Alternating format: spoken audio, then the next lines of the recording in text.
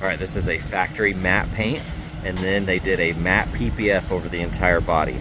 So everything is fully protected. Now, of course, this bull bar has sustained a couple rock chips throughout. All very typical stuff.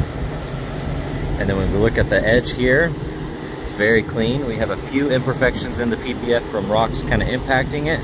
It does not look like any of them got through to the paint. One here, one there. The rest of that looks awesome. You can see that factory paint here and then the matte PPF. Gonna have a couple little bubbles in the PPF there. These wheels look amazing. That fender looks perfect. Side mirror looks good. You're gonna have a couple bubbles here. Got a little imperfection in the film there.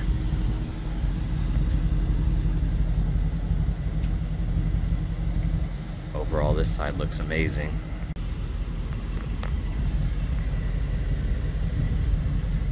Got a couple spots right here lifting on the film.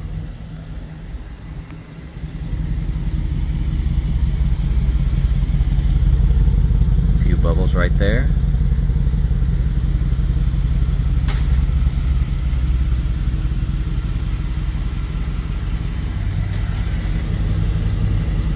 Got a bubble or an imperfection in the film there. A couple more spots.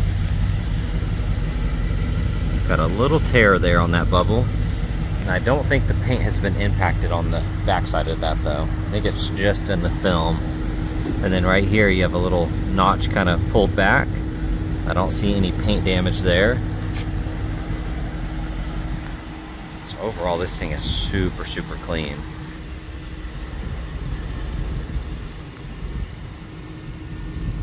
Checking out the interior, it is a non-smoker.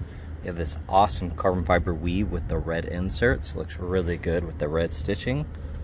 You do have some scuffs and chips right here on that leather edge. A couple scuffs right here. That seat bolster looks amazing. A little bit of wear right there. Very minor scuff. The rest of that seat looks perfect though. Massive screen. You got the carbon fiber surround with the red. That looks really good.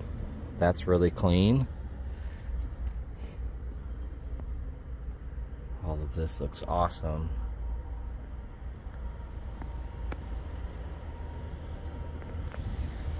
And checking out this door panel, overall looks really good. I'm not seeing any wear on the seats back here. Seat backs look perfect. Really not much to pick apart back here. Checking out this door panel, looks amazing. This trim looks really good. That seat bolster looks awesome. Got the nice bright red seat belts.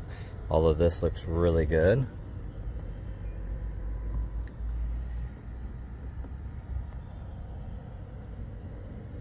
And this carbon fiber is awesome with the red.